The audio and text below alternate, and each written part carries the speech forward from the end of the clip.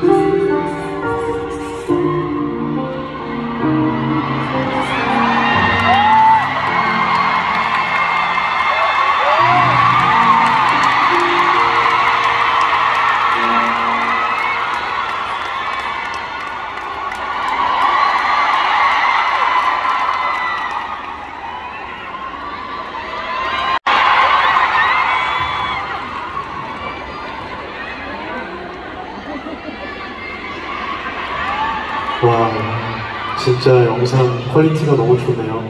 The quality of the video was amazing. 오늘 앞으로 저는 더 이상 안 울기로 다짐했기 때문에 Actually, I promise that I won't cry.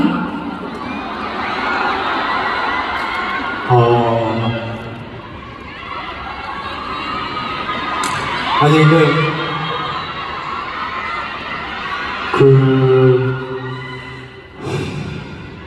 매번 이렇게 감동을 주셔서 감사하고요. Thank you always for giving me and touching my heart all the time.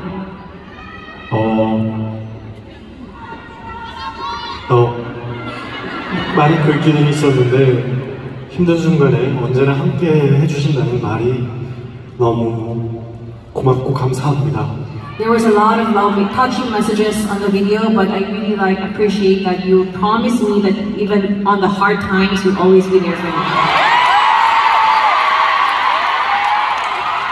저도 좋은 사람이자 배우로 여러분한테 언제나 함께 그 자리에서 기다리도록 하겠습니다. I also promise to be a good person, a good actor, and be here all the time for you. 감사해요. Salamat po. 사랑합니다. I love you all.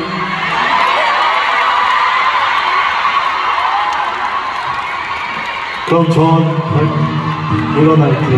Now it's really time for me to say goodbye. 사랑합니다.